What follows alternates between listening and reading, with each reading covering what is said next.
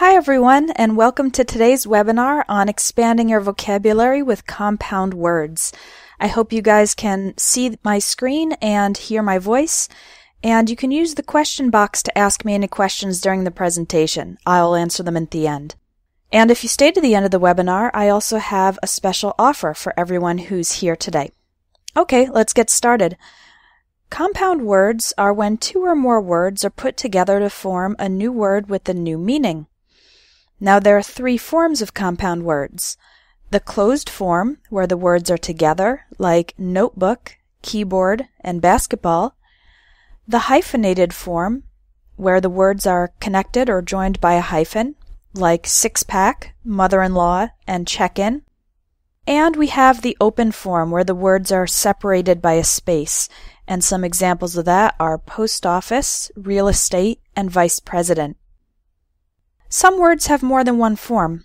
For some words, both the open form and the hyphenated forms are acceptable, as in the word light year. That's the distance that light can travel in a year. It's a very long way.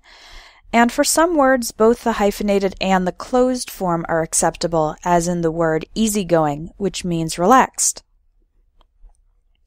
So sometimes compound words are easy to understand.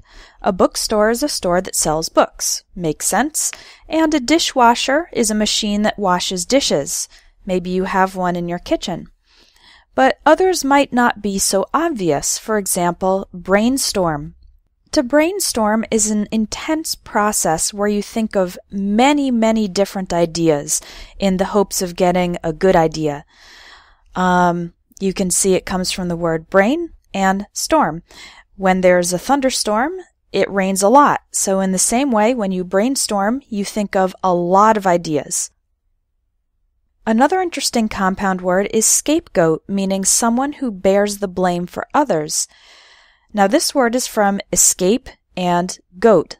That's the animal called a goat, and its origin is in the Bible, which describes a ritual in which a goat symbolically took on the sins, the bad actions of the people, and was then sent out into the wild to die.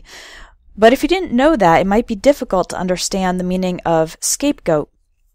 So in today's webinar, I'm going to go through the alphabet A to Z and teach you one or two interesting compound words starting with each letter. Now, there are hundreds, if not thousands, of compound words in English, so this is just an introduction to the world of compound words. Let's start with the word aftermath. Is aftermath what happens after your mathematics class? No, this word refers to the effects or consequences after an event, usually a tragic event like a war. For example, the aftermath of an earthquake would include many collapsed buildings, injured people, etc. Backfire. What does it mean for something to backfire? Well, imagine shooting a gun, but the bullet comes out the back instead of the front. Not good, right? If something backfires, it means it goes wrong and has the opposite effect from the one that was intended. Here's an example. Let's say a company launches a TV commercial to try to increase sales, but it turns out that the TV commercial is offensive and the company's sales decrease instead of increasing. Then you could say the commercial backfired because it had the opposite effect than the one they wanted. Cloudburst. You probably already know that this is a cloud, and the word burst means to explode. So a cloudburst is a sudden, heavy rainfall when rain starts falling very quickly without warning. It's like the cloud exploded with rain. Another compound word for heavy, continuous rain is a downpour, because rain is just pouring down out of the sky. Daredevil. Someone who is daring is bold or courageous. They have no fear. And this is a devil, well, a representation of a devil anyway, and devils are considered bad. So a daredevil is a person who is very bold, but in a risky or dangerous way. For example, someone who does rock climbing without any ropes or protective equipment is a daredevil because they're taking a big risk. If they make one mistake, they could fall and get seriously injured or die. So that's a daredevil, someone who's bold in a risky or dangerous way. Now I'm going to teach you 4 words related to your eyes. We'll start with eyelid. Your eyelid is the small fold of skin that covers your eyes when you close them. And women like to decorate their eyelids with a type of makeup called eyeshadow. In the picture, she's wearing green eyeshadow. These tiny hairs on your eyelids, you have them on the top and on the bottom, are called your eyelashes. And then finally, the line of hairs above your eye is your eyebrow. So 4 compound words with eye: eyelid, eyeshadow, eyelash, and eyebrow. Frostbite. The word frost refers to tiny ice crystals like you can see in this picture. It's a tree and it's covered with some tiny crystals of ice. And the word bite means to cut something with your teeth. Well, ice doesn't have teeth, but if you put the 2 together, you get frostbite. Frostbite is an injury. It's when your skin is exposed to extreme cold for too long, and the cold destroys the tissues, so your fingers might turn blue or even black. Sometimes people with frostbite have to have their fingers or toes amputated, cut off, because the damage is too great. So frostbite, very serious injury from extreme cold. A greenhouse is a structure especially used for growing plants. You'll see these used in gardens. I think this greenhouse in the picture has some tomatoes inside it. It's used for growing flowers, for growing vegetables, and a greenhouse is usually made of glass so that the temperature and humidity inside it can be controlled. How would you like some homemade cherry pie? It's a nice picture, huh? The adjective homemade means something, usually a food, was made by a person at home and not by a factory or by a big company. So if you buy something in the supermarket that's already prepared, then it's not homemade. But if your mother makes it at home, or if you make it directly from the ingredients, then it's homemade. Similar to that is handmade, which describes something made by hand, not by a machine. For example, if you make your own clothing, then your clothes are handmade. The difference is that we usually use homemade for food and handmade for objects, again like clothing or decorative objects made by hand. Ironclad. Ironclad literally means to be covered in the metal called iron. For example, a battleship, like you can see in the picture, the iron provides protection. But the word ironclad is often used metaphorically. For example, an ironclad rule or ironclad protection. It means something that's fixed and it can't be broken. So an ironclad rule is one that you can't break. And ironclad protection is protection that can't be penetrated. Jelly beans. This one's pretty self-explanatory. A type of candy that's like a bean made out of sweet jelly is a jelly bean. Not sure if you have these in your country, but you can see what they look like in the picture. Killjoy. A killjoy is a person who ruins other people's fun or pleasure. They kill the joy, the happiness of other people. For example, if you work in an office that normally celebrates people's birthday parties, so everybody in the office gets together and you have a cake and some music, but then there's a new manager who says, "No more parties, you can't have parties anymore," you would say that guy is a killjoy because he ruins the fun. Light-hearted and light-headed.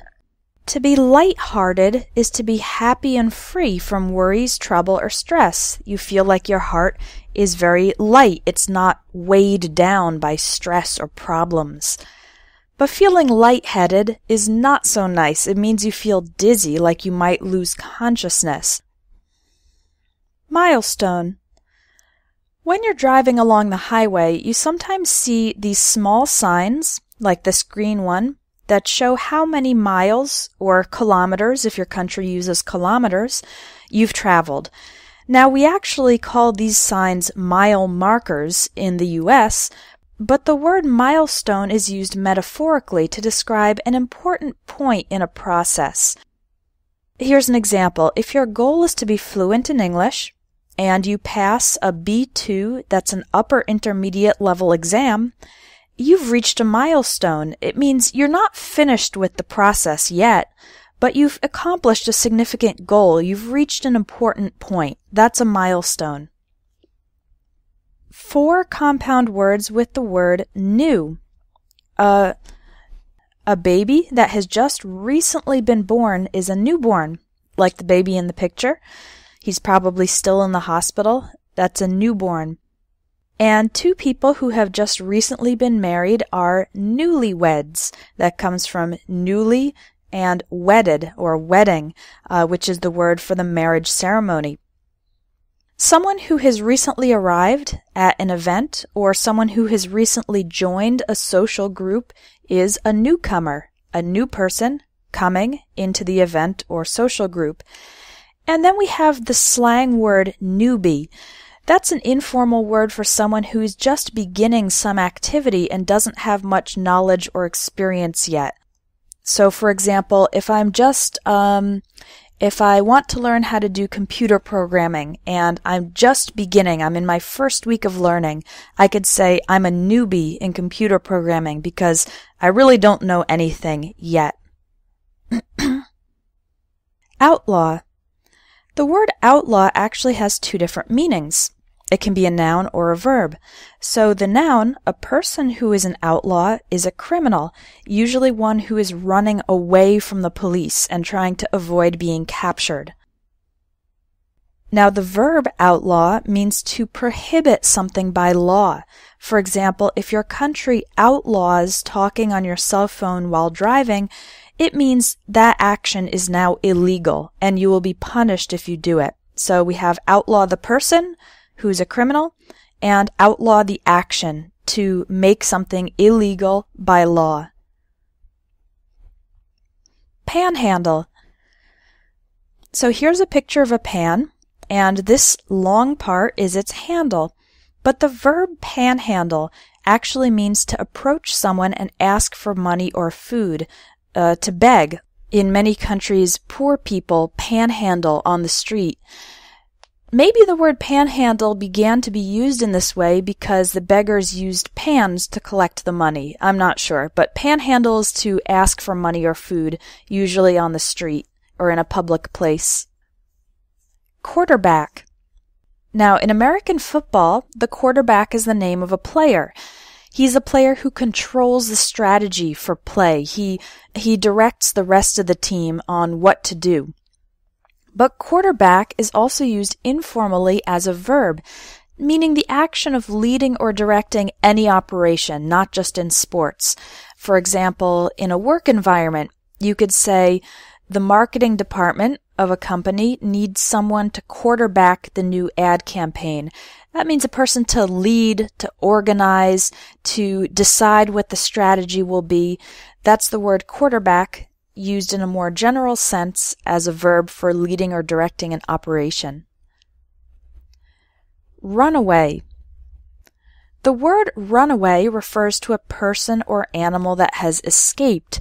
You can have a runaway elephant that has gotten out of the zoo, or a runaway teenager who has left his parents' home and is trying to live his own life apart from his parents.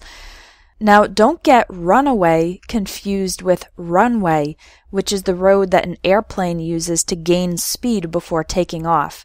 So the first word has 3 syllables, runaway, and the second word has just 2 syllables, runway. Completely different meanings, okay? Shipwreck. When a ship sailing in the ocean crashes into the rocks, this is called a shipwreck. And we also use the word shipwreck for the destroyed remains of the ship, which may be underwater. Some people who do scuba diving like to explore shipwrecks under the water. Now, what's interesting is that for ships, we only use the word shipwreck. We don't say ship crash, only shipwreck. Now, for cars and trains, we could say either one. Car crash, train crash, or car wreck or train wreck. And for airplanes, we only use the word crash. We always say plane crash and never plane wreck. Tiebreaker. When two teams are playing each other and the score ends in an equal number like 2-2 or 5-5, this is called a tie. But in many games and contests, we need one winner. So an extra activity called a tiebreaker is done to break the tie and determine the champion. In sports like soccer and basketball, this is often called overtime. Upcoming. This word is used to describe an event that is coming up in the future. For example, if a presidential election will be held next month, you could call it the upcoming election to make it clear that you're talking about the one in the future and not the one in the past. Vineyard. A vine is a type of plant that climbs up a surface as it grows. Grapes grow on vines. And a yard is an area of land, so a vineyard is an area where grapes are grown, especially for the purpose of producing wine. Wholesale. Sometimes companies buy very large quantities of items from a manufacturer in order to get a discount. For example, they'll buy 10,000 pairs of shoes at a reduced price. This is called buying wholesale because they're going to then sell those shoes for a profit. Now, if they buy so many items, they need to store them somewhere before selling them. So the items can be stored in a warehouse. That's a building used especially for storage of things that are not being used at the moment. Yearbook. I'm not sure whether or not this is a tradition outside the United States, but in the U.S., a lot of high schools and colleges publish a book at the end of the school year with pictures and information about the things that happened during that year. And this book is called a yearbook. Zigzag. This is a fun word to say, zigzag. Something that is zigzag follows a path with sharp turns in alternating directions. You can see that green line that goes back and forth. And the picture shows a zigzag road. So you've just learned some compound words from A to Z. Now, if you'd like to continue improving your vocabulary, you'll really enjoy the Vocabulary Builder courses at Espresso English. There are two levels, level 1, which is easier, and level 2, which is harder, and each level has 30 lessons. The first level focuses on essential everyday words for things in daily life, work, study, travel, describing people, describing the world, and so on. And the second level goes deeper into these subjects and also has lessons on more advanced topics like binomials, metaphors, word roots, and prefixes and suffixes. Now, each level of the course is $30. It's $30 for level 1 and $30 for level 2 because they are two completely different courses with new material in each one. But the special offer I have just for you who have attended today's webinar is that if you buy both levels together, you get a discount. And instead of paying $60, the price is only $45. So it's your choice. You can buy level 1 for $30, only level 2 also for $30, or both levels together for the discounted price of $45. In each level, you'll learn more than 600 new words, and there are also exercises to practice that vocabulary so you don't forget it. Okay, let me take some time to answer questions about either the webinar or the course. You can send in your questions using the question box, and I'll answer some of them now. And if I don't answer your question on the webinar, I'll respond later by email. Okay? So someone's asking, can we invent compound words? I would say in general, No, don't try to invent compound words. Now, it's true that new words are invented and come into the language all the time, but this usually happens when a lot of people start to use them at the same time, and they're used in the media and so on. I guess someone had to be the first to use the word, but in general, I wouldn't recommend it. Just try to work with the words that already exist, because there are plenty of them. Okay, another question. My English level is intermediate. Which level of the course is best? If you're intermediate, you could really go either way. I think that level 1 will help you get a solid base in the most important vocabulary and learn some new words as well inside each lesson's topic. In level 2, one difference is that I do talk a bit faster in the videos and the words are more advanced, but I think someone at the intermediate level can do level 2 as well. It might be a little more of a challenge, but it's certainly possible. So to the person who asked the question, both levels are good for you as an intermediate learner. It just depends on whether you want to reinforce and expand your basic knowledge or take on more of a challenge with the higher level course. Let's see another one. I didn't understand the difference between tiebreaker and overtime. Okay, good question. Overtime is usually a time period, and a tiebreaker is more a single activity. I'll use an example from soccer. If a game ends in a tie, first we have something like 20 minutes of overtime. That's the extra playing time. And if nobody scores a goal in the overtime, then the penalty kicks are the tiebreaker. That's the extra activity that will decide who wins the soccer game. Or, for example, on a game show where you have two contestants with the same number of points, the final question will be the tiebreaker because it will determine who wins. So overtime implies extra time. You can tell from the word, over time. Whereas a tiebreaker is more like a single event or a single activity. Okay, I hope that made it a little bit clearer. Here's another question about the courses. How long is the time limit to finish the lessons? The answer is there is no time limit. I know that everyone studies at different speeds, so once you register for the course, you can take as long as you need. Your access to the lessons is permanent, and you can also download everything. So if you want to study later in some place where you don't have an internet connection. Okay, so no time limit.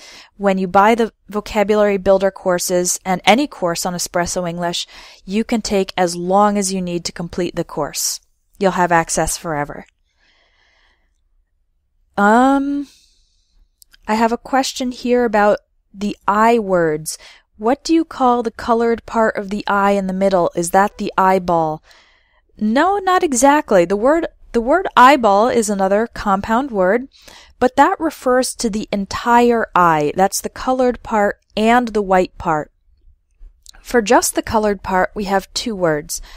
The ring of color, that's blue, green, or brown, that's called the iris, I-R-I-S.